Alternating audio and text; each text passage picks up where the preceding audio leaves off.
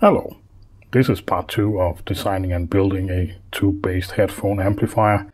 If you haven't watched part 1, I would recommend you go watch that first.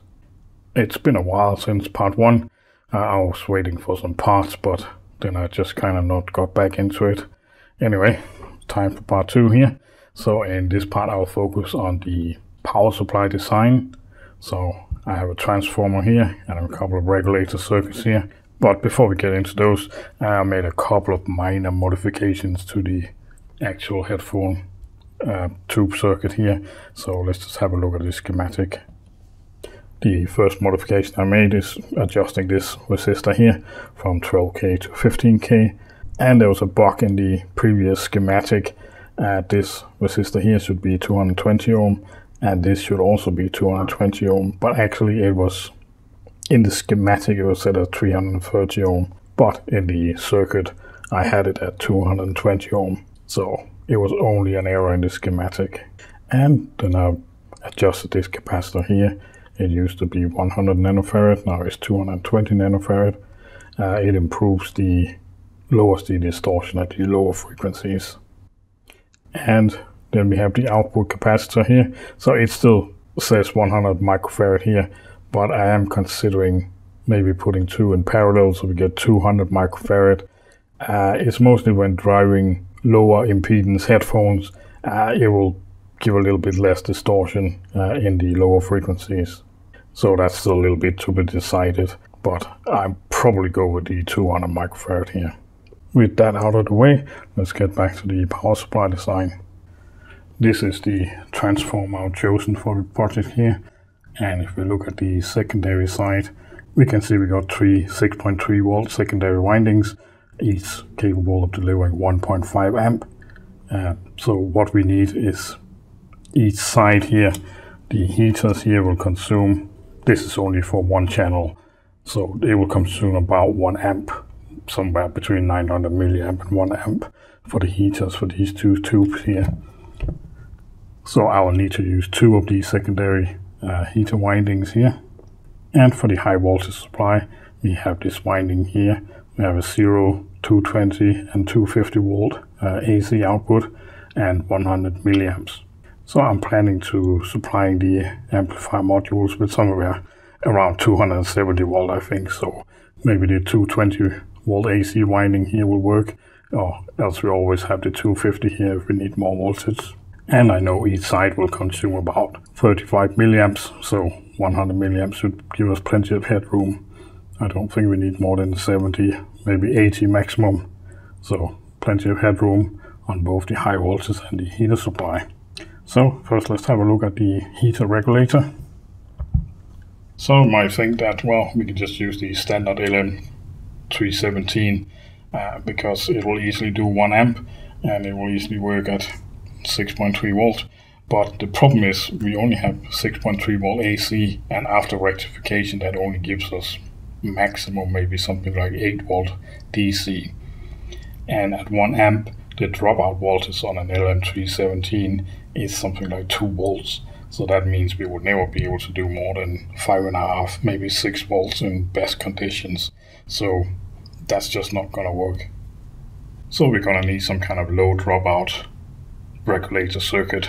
So I thought, well, no problem, I'll just design my own little low dropout regulator with components I already have. And this is kind of the circuit I came up with. So we have a bridge rectifier over here. This is the input from our transformer bridge rectifier. We have some smoothing capacitors here. And then we have two transistors, kind of in a Darlington configuration, but slightly different because I added a voltage pump here just to up the voltage a little bit for the collector of the first resistor, and then it will drive the base of the second resistor and give us a voltage output here, and then use a Zener diode here to give a reference voltage so we get the correct output voltage here. So this circuit should work, and it should only give us a dropout of about half a volt at 1 amp load, but looking at it, it gets quite complex. There's quite a lot of components involved here, so it's kind of going down a rabbit hole. I don't think there's any need to get this complicated. So I went looking for a low dropout regulator, and this one from Microchip seems to fit the task very well. The one I went with is the 29302. It's adjustable and will do up to 3 amps. See some of the specs here. So this is the configuration, so it's still in a TO220 package but with 5 pins. And if we scroll down here a bit, you can see here this is typical configuration. The 152 and the 302 is the same configuration here. Have input, capacitor and input, have an enable input, and then we just have a voltage divider here for the adjust the output voltage. And as I say here, so there's a minimum load for guaranteed stable operation. So for the 29302, that's 7 milliamps. So just adjust these resistors here to make sure we always have a load of 7 milliamps. And if we go down further here, have a look at the specs. So we can see here at 1.5 amp load, the typical dropout voltage is 250 milliamps. So that sounds pretty good. So this is the circuit I came up with using this regulator. So first over here we have a bridge rectifier. I'm using Schottky diodes here for minimal voltage drop across the diodes. Then we have 2 fairly large capacitors here, 4700 microfarad, 2 of them in parallel.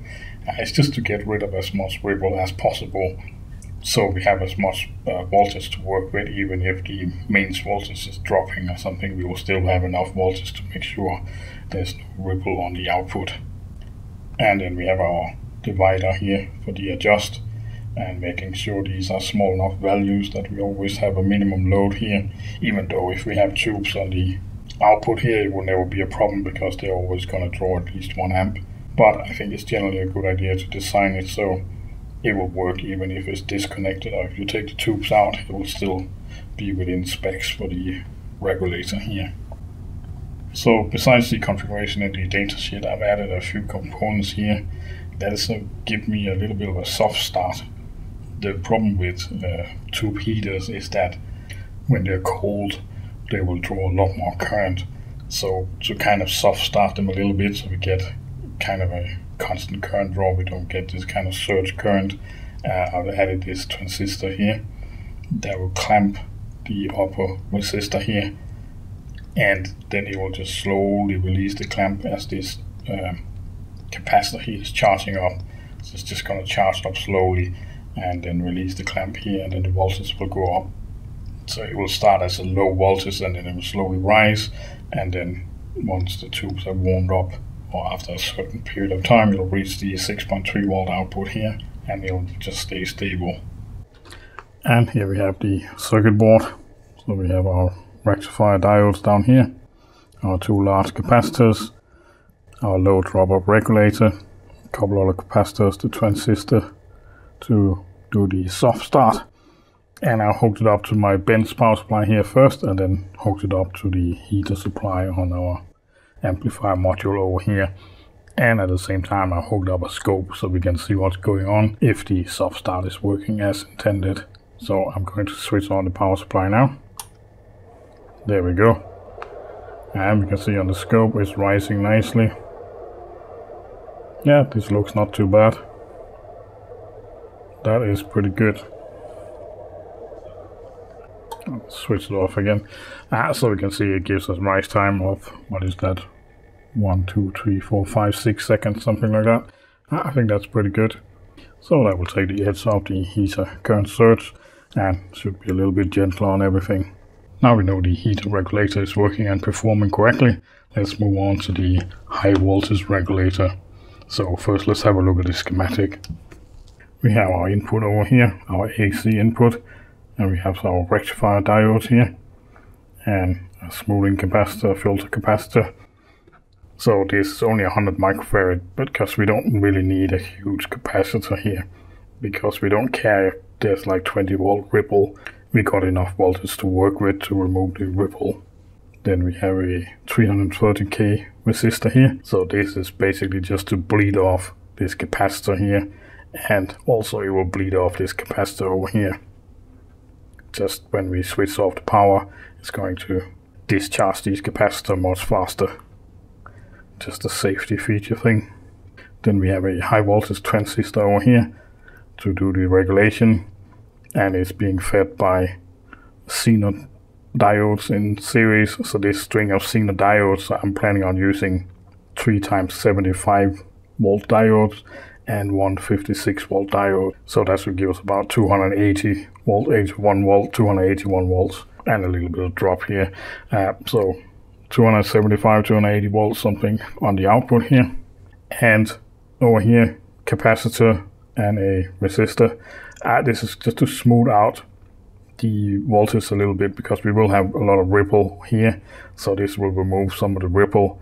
And again, this resistor here and this capacitor over here will make sure we have as little ripple as possible here, because any ripple we have here will be copied out to the output. So this we want to be very low noise and free from ripple.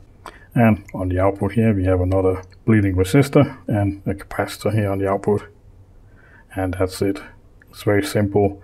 So this resistor and this capacitor here, besides smoothing out the voltage, it will also give us a soft start. So actually it will give us quite a soft start. So really I would like this voltage to rise quite slowly, maybe over 20-30 seconds before it reaches the full output voltage. So let's try run a test on it and see how it works.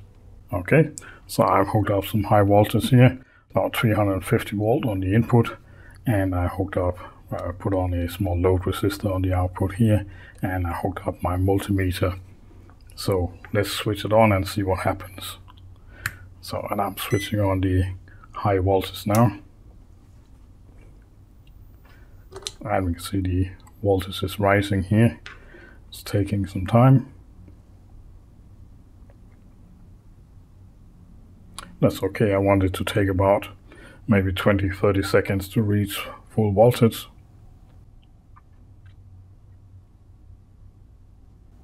That looks about right. So let's see where it ends up. It should be somewhere around 275, 280 volts.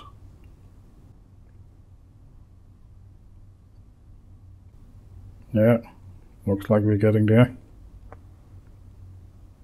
Yeah, 275.8. So I think this regulator circuit works well. And I put like a decent size heatsink on here, because we will be drawing like maybe 80 milliamps here, and we will probably have a voltage drop of somewhere around 50 plus volts across the transistor here. So we will be dissipating something like 4 or 5 watt. So I think that's a reasonably sized heatsink for that. And in addition to these soft starts, I will probably be using an NTC thermistor on the primary side of the transformer, just to make sure we absolutely have no current surges. So I think that's going to work quite well. Anyway, I think that's how far I want to go in this episode here.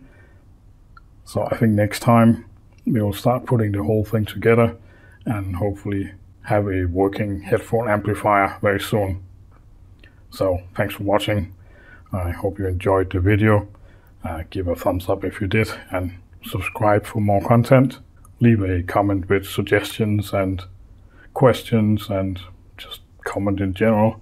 So thanks for watching. I'll see you next time. Bye bye.